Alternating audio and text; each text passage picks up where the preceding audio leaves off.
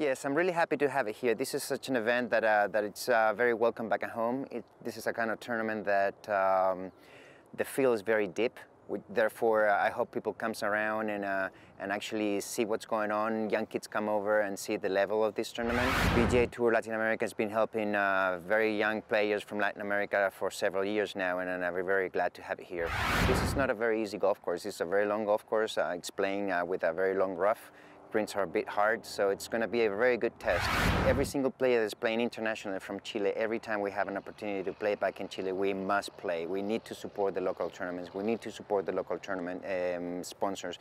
We need to support the clubs so they make an effort every single time to have an open. So I try to play every single time I'm back home. I think Nicole Perrot was, when she won on the LPGA, I think she was the one that opened the eyes a little bit, and then I had 2 wins in Europe. Obviously, that helped the young kids to start training more, and that came to the age of Joaquin Niemann and everything that is coming around with him. But I think he is the one who's gonna bring Chile into the world. I mean, the way he's been playing on the PGA Tour the last 4 or 5 months, it's world class. I mean, this play is for real. And not only him, we have, actually, as you say, we have one guy, Mito Pereira, playing on the web.com. We have 2 Chilean players winning on this tour already. We have some guys playing in Asia, another one playing in South Africa.